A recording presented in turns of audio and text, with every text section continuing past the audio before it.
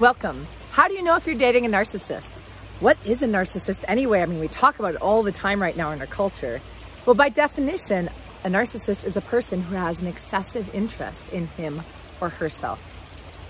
Now, hopefully we all have confidence.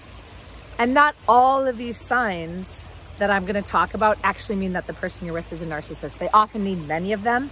But stay tuned. After the show reel, I'll talk about 7 signs to watch for.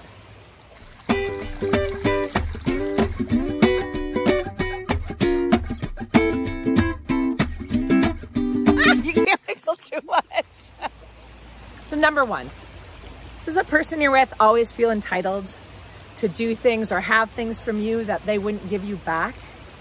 Do they look for special treatment and ask you or maybe demand that you treat them in a certain way that they're not really interested in giving back?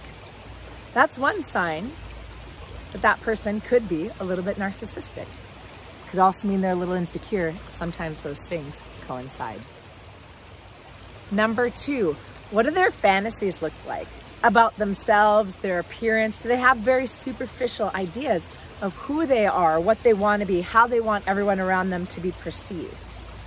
Because one sign of a narcissist is that image, right? And now I want to say narcissists aren't born, they're created. And often they're created because they're taught to always look at their external appearance and that their internal selves aren't important.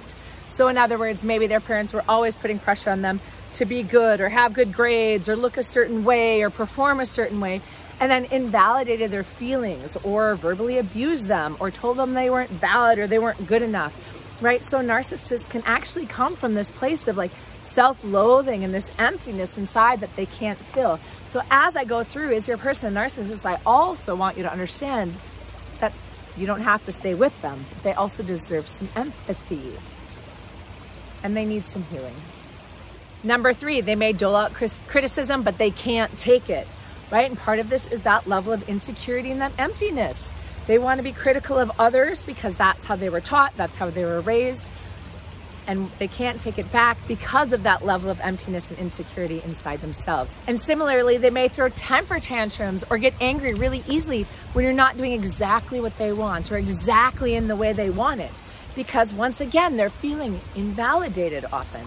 They're feeling not good enough. So they'll throw those temper tantrums to try to get you to tell them that they're good, to try to give them their way, right? To help to have you go out of your way and tell them that it's okay, I'll do it this way for you, I'll help you, I'll support you, you're valuable, you're loved, you're cute, you're sexy, you're whatever it is that they're asking for over and over and over again. When they don't get it, they use what we call negative love. They use negative ways of getting that love, of feeling that love, instead of just asking for the love because they don't feel it inside of themselves. Number 5, they may be very, very jealous. They're jealous of others, how you interact with others. Maybe they think you're flirting too much. Maybe they think that you think somebody else is better than them. And that just really highlights their jealousy. And then they may take it out in some of these other ways or in a form of gaslighting, which is our next step. Is your partner gaslighting you? Once again, this is another term we throw out a lot. What is gaslighting? Gaslighting is when your person, somebody else, makes you doubt your own reality. So that could be that you say, hey, you treated me really crappy the other day when you told me that I was stupid. And they'll deny it. Like, I never said that. You're misinterpreting things. You're making up stories, right? So they're trying to encourage you. They're denying their behavior and encouraging you to doubt yourself as well. Like sometimes to the point that you almost like, I want to record every single conversation we have so I can show them that I'm not going crazy, that they're actually saying these things or doing these things to me.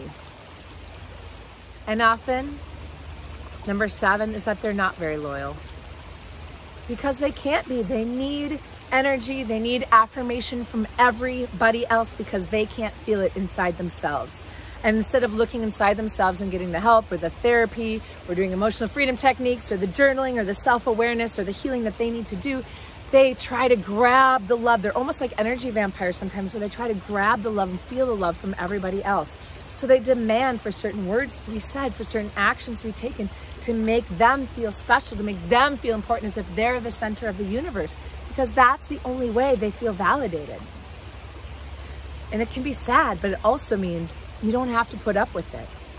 So in summary, remember, people can have one or two of these things, or everybody can actually do these things at certain times in their life or at certain situations, intentionally or unintentionally. But you want to look for multiple signs. There's books out there. There was a woman that wrote a book, I can't remember her name right now, talked about 30 signs to spot a narcissist, and she says they need 6 of them in order to really be defined as a narcissist.